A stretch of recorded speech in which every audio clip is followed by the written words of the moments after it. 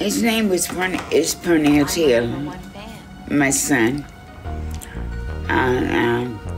His life was tragically interrupted on November 12th of 2004.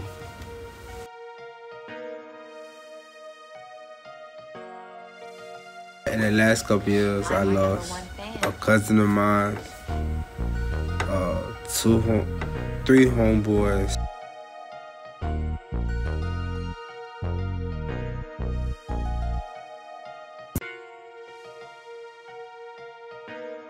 I describe him as loving.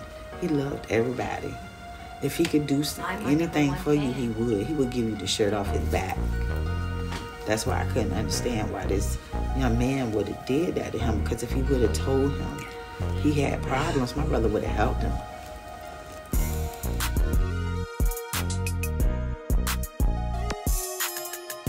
He played basketball before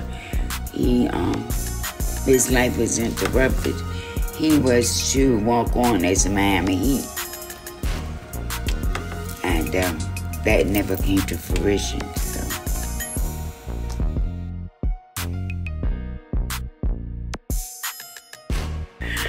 He would just smile at me. That was all it took.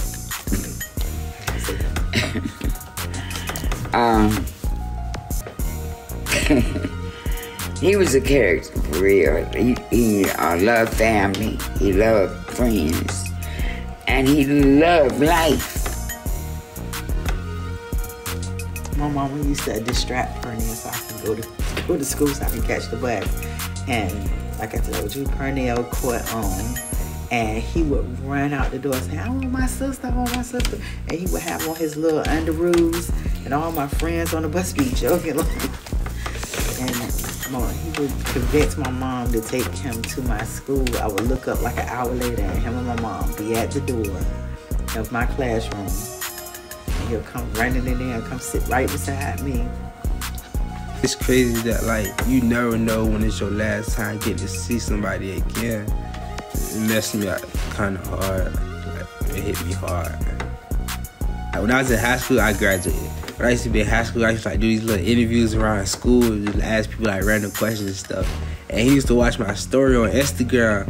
And one day he texted me like, look, cuz, bro, like, come put me in one of your interviews, man. Those joints mad funny. Come out the hood and do them. I'm pretty sure everybody bang with him. After like, yeah, you can pop out and make interviews and stuff.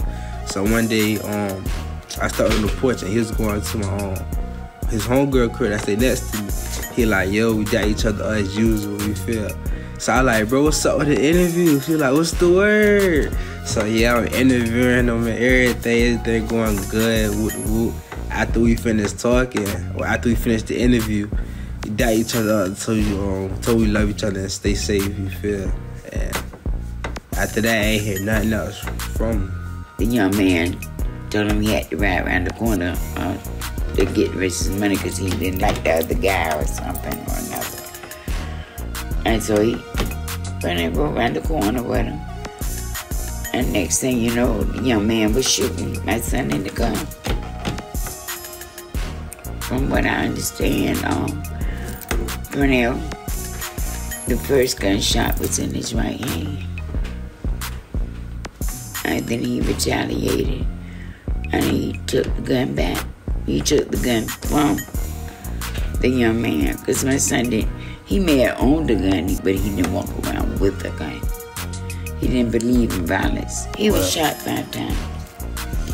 They said he could have walked away from 4 of those bullets, but only 1 killed him.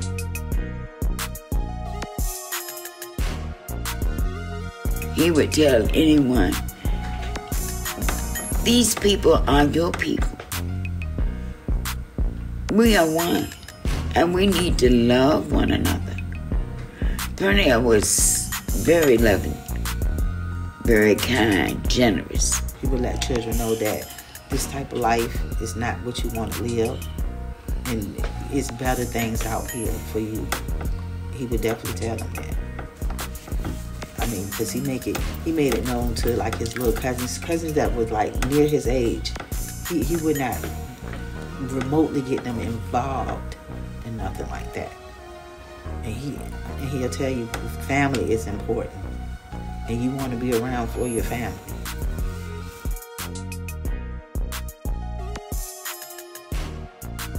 Again, it's hard losing somebody that you know that's like real cool and chill and don't bother nobody. That at the end of the day, we all gotta go sometime, you feel? And like, it's not like I'm like, oh, I could bring you back any day. Like now, like as soon as you gone, like this gonna be like the new, like everybody gonna go on about their business, doing what they gotta do. You feel? I can't just sit around mobile all day, hoping and praying you come back and keep crying. Now I'm gonna have to get on my feet eventually and like continue on with life.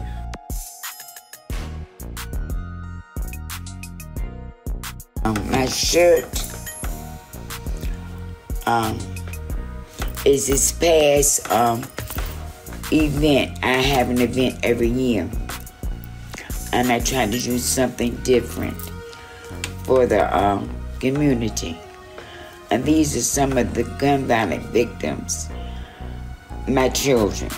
It's like I said, anytime when someone is taken away or life has been interrupted by gun violence, it's like it's my child being taken from me over and over.